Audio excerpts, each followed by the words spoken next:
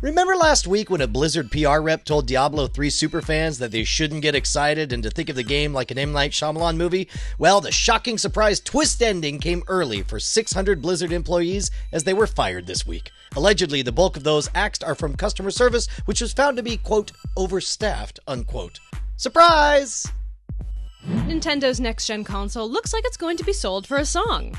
Rumors has surfaced that the Wii U will retail for only $299, which is competitive to the PlayStation 3 and the Xbox 360 at $250 and $200.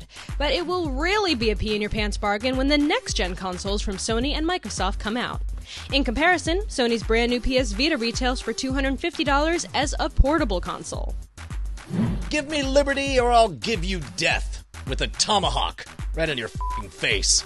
That's what you'll be saying when you play Assassin's Creed 3. The threequel will take place during the American Revolution, with you playing as a new hero to the franchise, after Kotaku posted a leaked promotional image from a Best Buy employee showing a 1770s-era assassin. Ubisoft came clean and posted the official box art. Presale is set for March 5th. How you like them apples, Brits?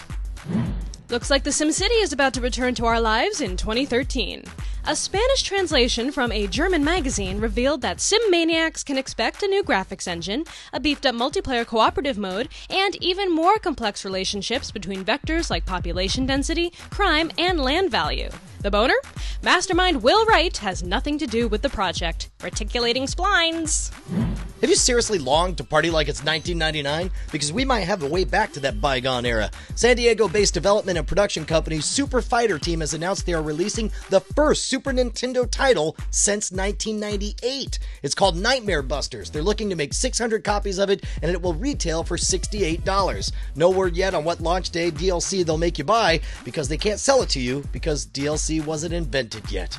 The 90s ruled.